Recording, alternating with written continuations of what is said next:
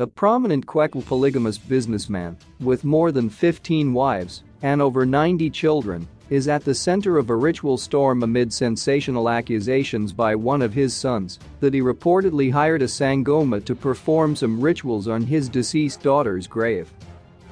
The super dad, Peter Gore, popularly known as PG, is feuding with his son Malvin Gore. Their fight took an ugly twist in February this year after he allegedly refused to attend his late daughter's, Lynette, funeral. Lynette reportedly died under mysterious circumstances. According to a family source, what shocked the entire family and led it to suspect that PG's planned visit to Lynette's grave in the company of a sangoma for suspected ritual purposes was that the visit was planned without Malvin's knowledge, and it was also after PG had refused to attend Lynette's funeral. In a string of recorded voice calls which leaked to B Metro, Malvin is heard fuming against his younger brother Elliot, whom he alleged was working together with their father fix him. Malvin is also heard reading a riot act to Elliot, while also demanding from him the phone number of the sangoma he allegedly hired to perform the suspected ritual on Lynette's grave. Ndipo oka number yananga yamaifanarwa kuenda nao kumakuva.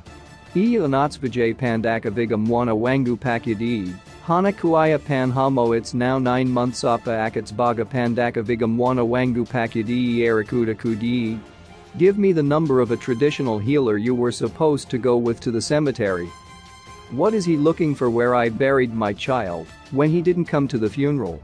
It's almost 9 months now and is looking for my child's grave. Why? And what does he want to do? Malvin is heard talking to Elliot in one of the voice calls. In the same voice notes, Malvin is heard being consoled by some relatives while urging him to continue working hard and believing in God. The voice calls also suggested that Elliot had turned against Malvin.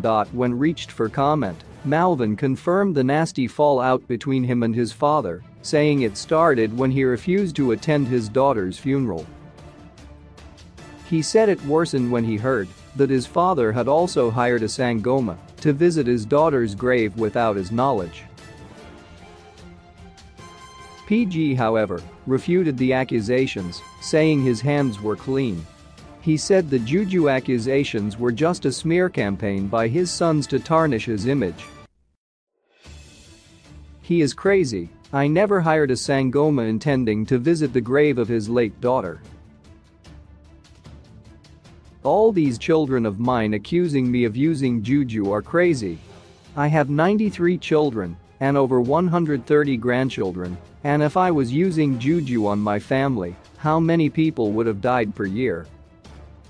I would also have used it on them, since they are the ones troubling me. I'm tired of their baseless accusations which they started long back. My hands are clean, said PG. Meanwhile, PG is no stranger to controversy. In June this year he was entangled in an ugly fight with his other son Tyson following chilling suspicions that he was allegedly using juju to catapult himself to a prosperous life and that he also wanted to shoot him as punishment for ill-treating his mother.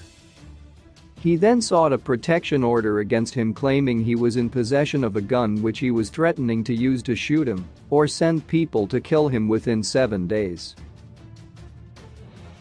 He begged the court to bar Tyson from coming to his house, saying he was living in perpetual fear of him. Tyson, however, opposed his father's allegations, saying he was the one who was always harassing and insulting him in public and in front of other family members.